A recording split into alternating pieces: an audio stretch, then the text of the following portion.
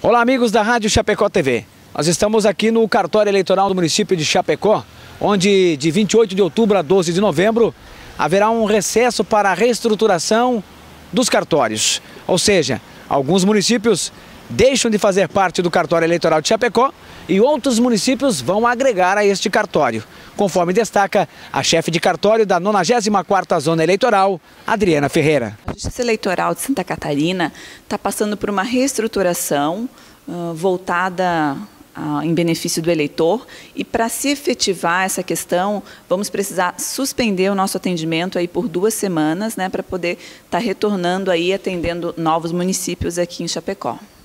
Durante essa suspensão dessa semana, qual será o trabalho do cartório eleitoral? Então, o nosso atendimento vai ficar restrito ao fornecimento de certidões eleitorais e também para o eleitor que comparecer aqui e quiser agendar o seu atendimento para quando retornar os atendimentos. Alguns municípios vão deixar de ser de competência das zonas eleitorais aqui de Chapecó e alguns outros municípios serão agregados, né? Exatamente. Como novo município, nós temos Paial, né? Enquanto os municípios de Jardinópolis, União, Águas Frias, Caxambu e Planalto Alegre deixarão de ser de competência de Chapecó. Bom, o atendimento volta ao normal dia 12 ou dia 13?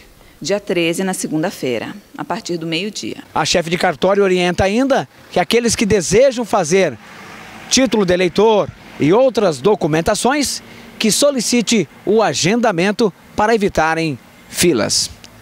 Com imagens de Leonardo Vassoleri, reportagens de Jorge Roberto, Rádio Chapecó TV, time líder de fato.